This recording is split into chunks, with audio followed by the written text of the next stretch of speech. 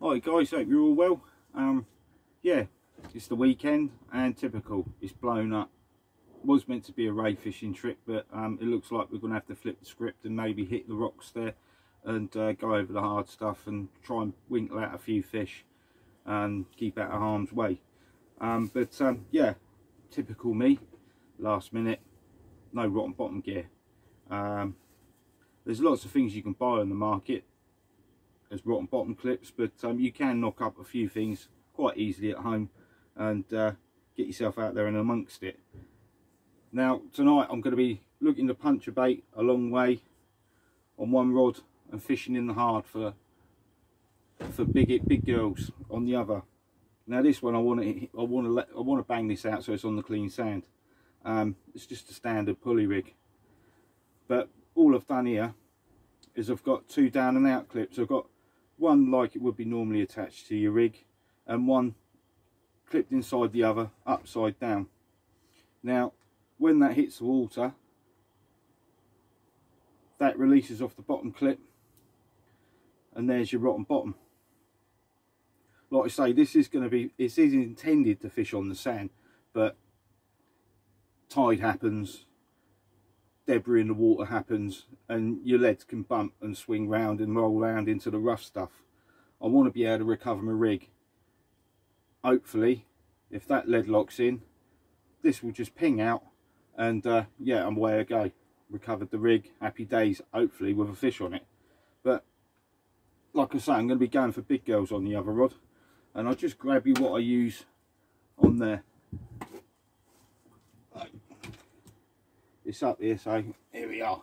Right, so this is your main line off your reel. It's like £30 line.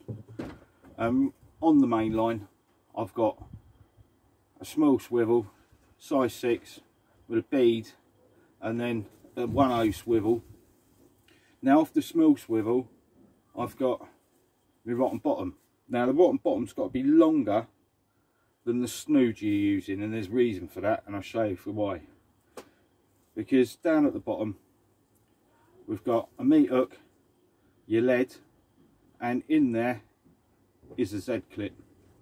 Now I think the Z clip was originally made by well, thought of by Steve Ace, and yeah, he certainly had his thinking cap on when he come up with this one.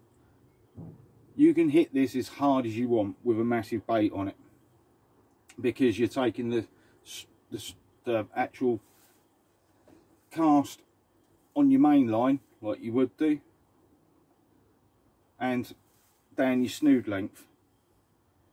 And the beauty of this is it's a disposable clip. It costs pennies to make, and when that hits the water like so, that clip will release and drop away. It's a disposable clip, so you're not worried about it too much, and that leaves your rig fishing.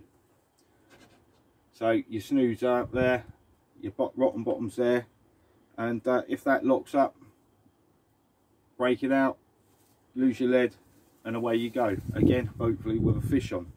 Like I say, that's got me out of jail today. Might serve you guys some use in the future. But got a little Z clip just there, and all it is just a piece of wire with a couple of bends in it. How simple can that be? Like I say, Steve Ace, top man. He really did do a good job with this one.